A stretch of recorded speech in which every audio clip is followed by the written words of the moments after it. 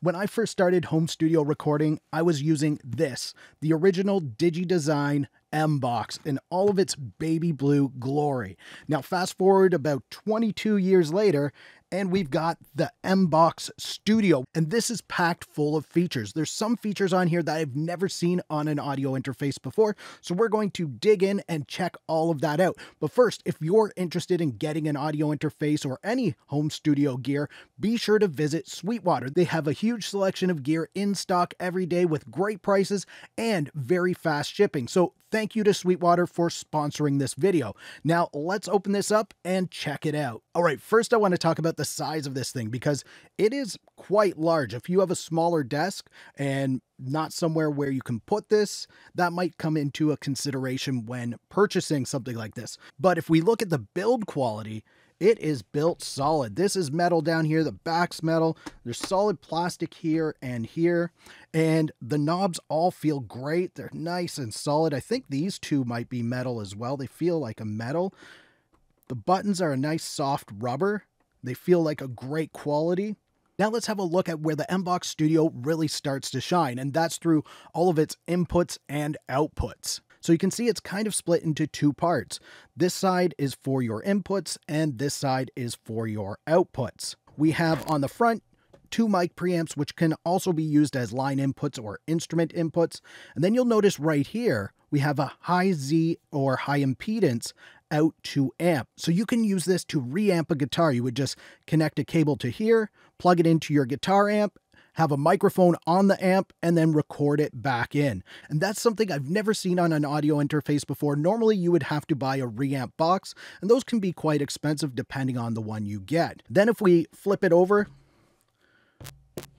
you can see we have two more mic preamps on here, so you can have a total of 4 mics connected at once if you're just using what's built on here. But there's also some expansion over here. You can have an ADAT in, and you can connect an ADAT mic pre that might have up to 8 more mic preamps on there. So lots of flexibility here. And there's also ADAT out. So if you want to use external processors like compressors, EQs, whatever it is you want to use, you can use the ADAT in and out to connect those. Now for more line inputs, we have 1, 2, 3, 4. So 4 more line inputs on here. Plus you have 2 effects sends, which is really cool. There's also 2 inputs for foot switches. So maybe you want to have one that can turn recording on and off, and maybe another one for like a wah pedal or something like that.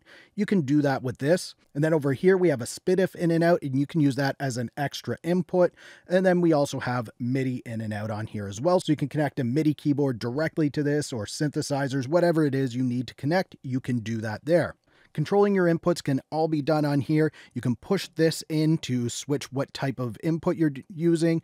You can control which input you're using. You have your 48 volt phantom power on there. You can link two together so they're stereo. There's a pad on there as well. And another cool thing on here is the variable impedance, which you can control with this Z button right here. And this can come in handy if you're recording high output active guitar pickups. Some audio interfaces can't handle those and they will clip even if you have the gain turned all the way down, but you can use this to play around with the impedance to see what works for your guitar pickups. Also, you can use that for microphones as well, as it can change the tone of your microphone. So you can play around with that, see what works best for your microphones and your instruments. It's a very cool feature to have on here, and it's something that I've never really seen on another audio interface. And now for another input on here, you have Bluetooth. So you can connect a Bluetooth device to here. You can even record that into your DAW as an input. And one more input that we'll talk about is the talkback mic that's built right into this thing. So if you're using this to record other artists, maybe they're in a separate room or a vocal booth, you can speak to them through the built-in talkback mic, which is really cool. You can also record that talkback mic. So I'm thinking it might be cool to do a video where I record an entire song using the talkback mic, like vocals, percussion instruments, maybe acoustic guitar, stuff like that. I think it'd be fun to just try out this talkback microphone, see what we can do. Now let's move on to the other side of the Mbox Studio, which is our output section. But before we do that, if you're enjoying the Mbox Studio and you're thinking of getting one for yourself, or you might want to get another audio interface, be sure to visit Sweetwater. They're an Avid authorized dealer, so they can not only help you with purchasing one of these, but you can also talk to one of their sales engineers to make sure that the Mbox Studio is right for your situation, or whatever gear it is you're going to buy. You can make sure that it's going to be right for your situation. And these sales engineers, they're musicians, they're music producers. They know the gear that they're talking about. It's not just a call center. And another way that Sweetwater can help you out is through their flexible payment plan. So you can quickly and easily get the gear that you want right away and start working on your next big hit single, album, EP, whatever it is. You can get that gear that you need with Sweetwater. Now let's take a look at these outputs. And there's still more great features in this part of it that I've never seen on an audio interface, so be sure to stick around through all of this. On the front, we have our 2 headphone outputs. They can be controlled individually with these really nice knobs that are on the front here. And you can even send different mixes to each of the headphones, or you can have the same mix going to each of them. On the back, we have our standard left and right monitor outputs, so you can connect your monitors to there just like normal. But you also get another 2 outputs on here that you can send to a second set of monitors, so you can quickly A/B test your mixes by switching what monitors you're listening to, or maybe you have them sent to another room for the band to listen to. Whatever it is you need to do, there's a lot of flexibility in here, and you can even connect monitors to the SPDIF. If you have a SPDIF interface or maybe a subwoofer that can accept SPDIF, you can use that as a monitor output as well, and you can switch between them just by clicking in this button. It will switch from main to alt to digital, which is the SPDIF, and there's even Bluetooth output. So if you have your AirPods in or some other Bluetooth device like a smart speaker, or maybe even your car, if it's close enough, you can connect to that and do the old car test just by using Bluetooth. So this will also act as a monitor controller. And I've been checking out monitor controllers for a while now. I've been wanting to get one. They're quite expensive, so you won't need one if you have the Mbox Studio because it's built right in there. Plus, it also gives you the Bluetooth connection and the digital connection. This thing is really cool. You have mute, dim to lower the volume, your talkback button on here, and you have a mono button so you can instantly listen to your mixes in mono, see if there's any phase issues like that.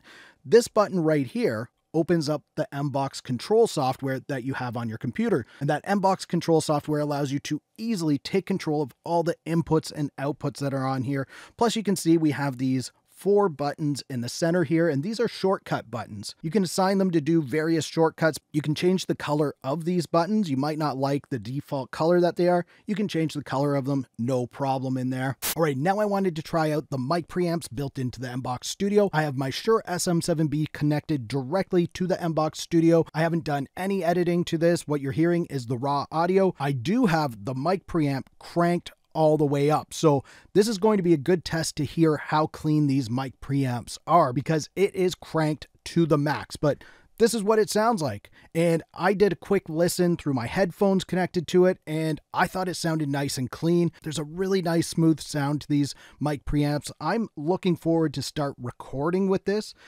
I think it's going to be great. And the mic preamps that they put into this are apparently the same as what they put into their high-end Pro Tools Carbon systems. I noticed that they're a very clean preamp. There's not a whole lot of character to them, but you can add all the character you want afterwards or use an external mic preamp if you want a ton of character going in. But using this for video or podcasting purposes, this would be great because of how nice and clean it is, even when it's cranked full. So now let's have a look at the bundled software that you get with the Mbox Studio. So first off, you get a year subscription to Pro Tools Studio, and this is a $300 value. Now, it comes with Pro Tools Studio. You don't have to use it. You can use this with any digital audio workstation you want. If you have Studio One, you can use it there. Ableton, FL Studio, whatever it is you use, you can use the Mbox Studio in there. And with that subscription to Pro Tools, you also get Melodyne Essentials with it, which can be a cool added bonus if you don't have it already. And if you do decide to use Pro Tools, it integrates super nice with the latest version of Pro Tools. Plus, you get the complete bundle of effects and instruments that you can use in Pro Tools, which is like over 75 plugins. I'm pretty sure that you can only use those in Pro Tools though. But you'll also get the Mbox Ignition Pack, and this includes a bunch of plugins and content like loops and samples, that sort of thing,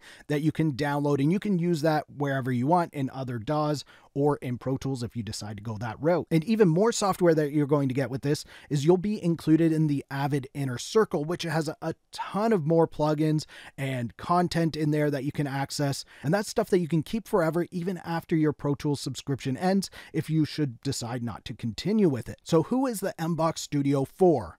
Well, first off, if you're a guitarist and you're looking for the ultimate guitar recording center, station, whatever, this is probably it. It has so many features built into it for guitarists, and a lot of plugins that come with it are for guitarists, and the reamping thing on there, it is an excellent audio interface for the guitarist wanting the ultimate guitar recording audio interface. Also, if you have a home studio that's a little more than just a hobby studio, you're starting to take it serious, but maybe you can't afford that big console yet, this audio interface can fill in until you can buy that console, as it has a ton of ins and outs for recording entire bands or whatever it is you need to record.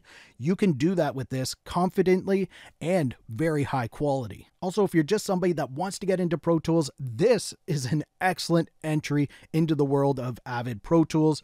It's going to give you everything you can possibly need, plus you get that subscription for a year so you can test it out and see if you really like Pro Tools. And even content creators, this can be for you. But if your big focus is about recording guitars, you should check out this really cool Epiphone Prophecy guitar by clicking the video right there. I love it in the studio because it's so versatile. And if you liked this video, please give it a thumbs up. Also subscribe to the channel for more videos like this. Thank you so much for watching. For Audio Tech TV, I'm Zane. Keep creating. Fist bump. Thumbs up.